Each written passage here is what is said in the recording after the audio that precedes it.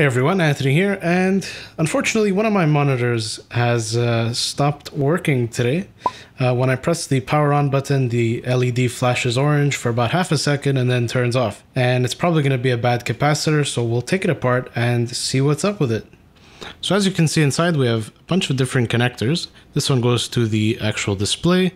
This one goes to the front panel with the buttons. We have another one here for the speaker that's on the front, and this one should be the power for the monitor. Alright, so I've taken the board out of its enclosure, and right away I noticed there's two capacitors that have bulged right here. These are Suscon capacitors. They're rated at 470 microfarads at 16 volts. So it should be a fairly simple fix if it's just those two. The other ones seem fine, so I'm not going to replace them. And there's a couple little ones here that also look fine, so I'm not going to change those. I'm just going to change these two here and we'll see if the monitor works. Alright, so it's a couple days later. I had to order the parts on DigiKey, but I ended up with these. They are from United Chemicon, so they should be much better than the caps that failed, and they're the same specs, 470 microfarads at 16 volts.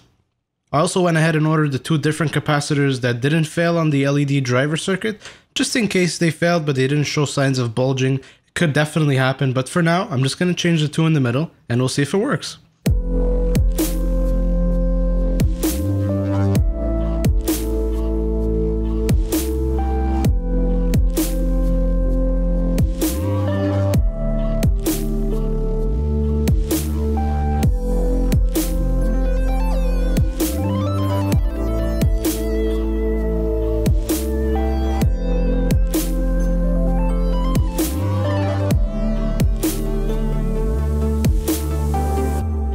Alright, so my battery died during the last clip, but I soldered these two caps in and reassembled the little board into its little tray.